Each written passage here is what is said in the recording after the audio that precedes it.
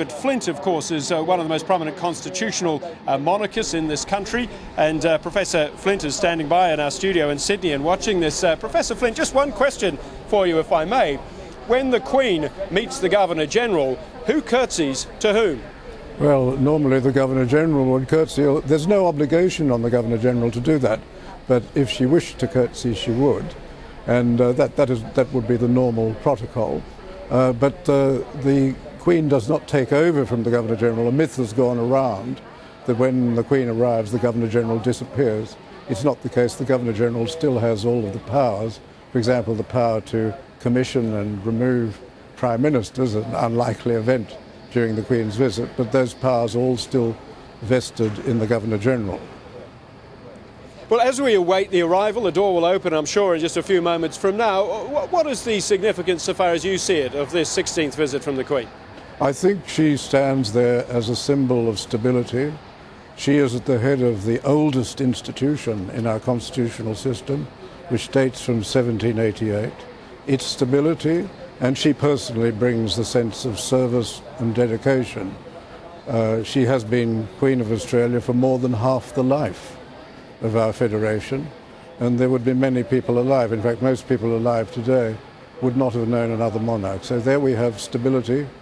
The knowledge that this is an institution which is over and beyond politics, and people like that because our Westminster system gives a very legitimate place for the politicians, but this is one institution which is completely outside of that and above it, and the testimony of that will be on Friday when she meets both the Prime Minister and then the Leader of the Opposition, and they speak to her with courtesy and consideration, knowing that she represents this institution which is at the heart of the constitutional system, which shows us that many parts of the Constitution, many parts of our system work without politics, the armed forces, the courts and so on.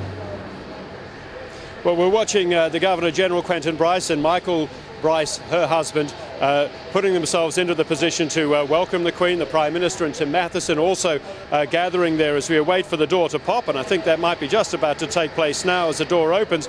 Speculation as always as to what the Queen might be wearing, and we won't need to speculate for much longer because there is the door.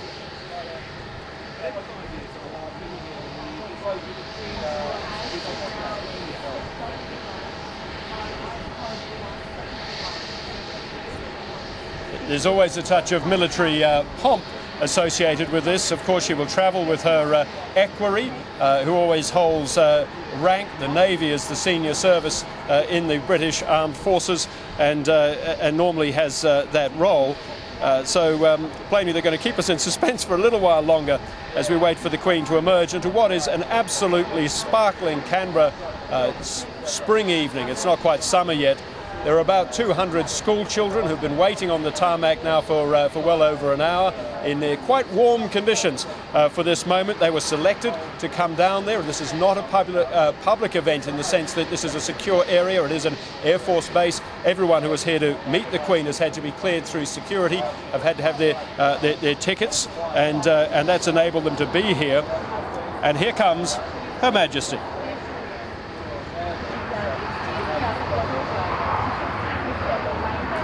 Just a glimpse there of what I would call, and I'm no expert in these things, I think it is powder blue.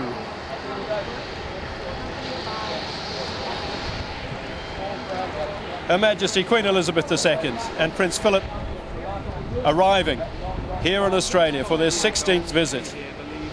And across the noise of an airport tarmac, you can hear the scattering of applause almost lost in this giant space as the Queen comes down. To be greeted first, we expect, from the Governor-General.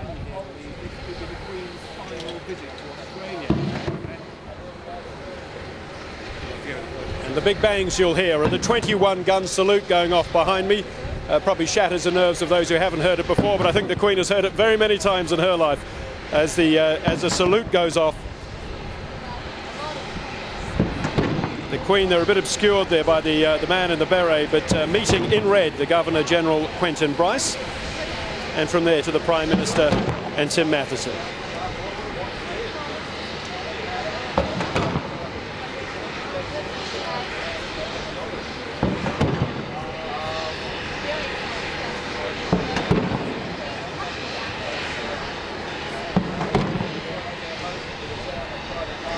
Queen has met so many heads of state, of course, in her life. Her first British Prime Minister when she came to the throne was Sir Winston Churchill, which shows just how many people, not just British Prime Ministers, Australian Prime Ministers, those of the 54 nations of the Commonwealth. One of them is suspended at the moment, I have to say, that's Fiji, so only 53 nations in the Commonwealth at the moment. But she has met lots of people, seen a lot of this sort of pomp. And when the 21-gun salute ends, we'd be expecting to hear the striking up of the royal anthem, God Save the Queen, which, again, she will have heard so many times in the course of her life.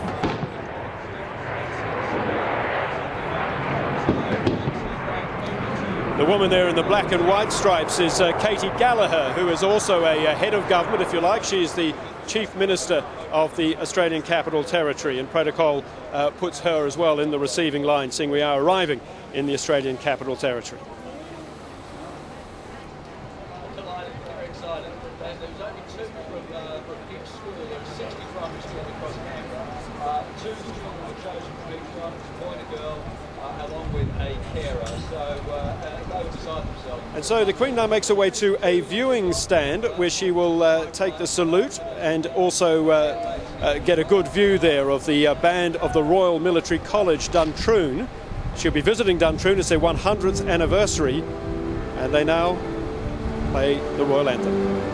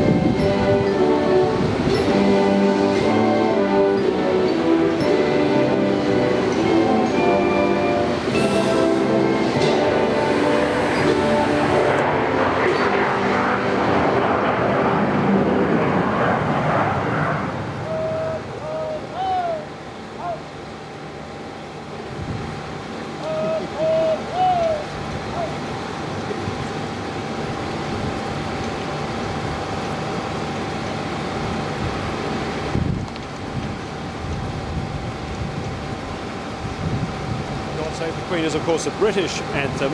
It is the royal anthem when the Queen is in Australia. But now she will hear the Australian anthem, Advance Australia Fair.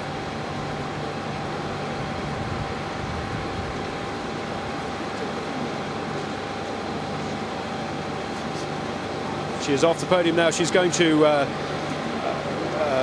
view and inspect, we are told, according to the protocol, the Federation Guard, as it has been called, ceremonial guard of the Australian Armed Forces, all the services represented.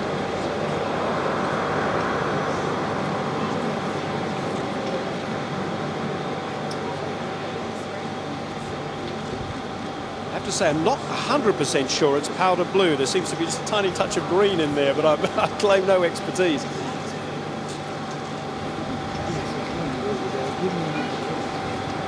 Amanda, you might have more knowledge of this. What would you call that colour?